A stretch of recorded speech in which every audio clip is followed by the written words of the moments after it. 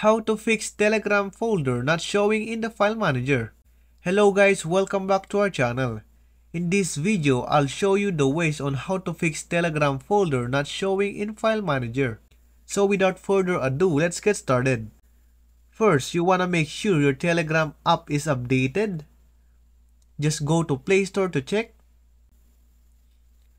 Once it's updated, hold your Telegram app and click for App Info. Next, tap the Clear Data and Clear Cache.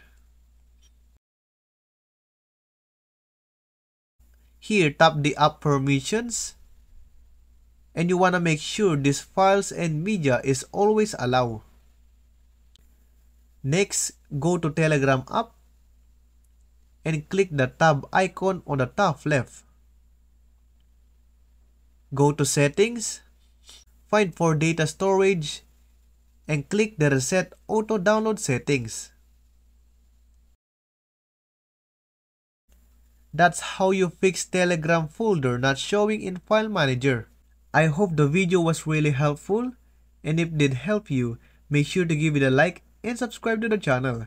If you have any questions, you can comment down below. Thank you very much for watching till the end of this video. See you soon on the next video.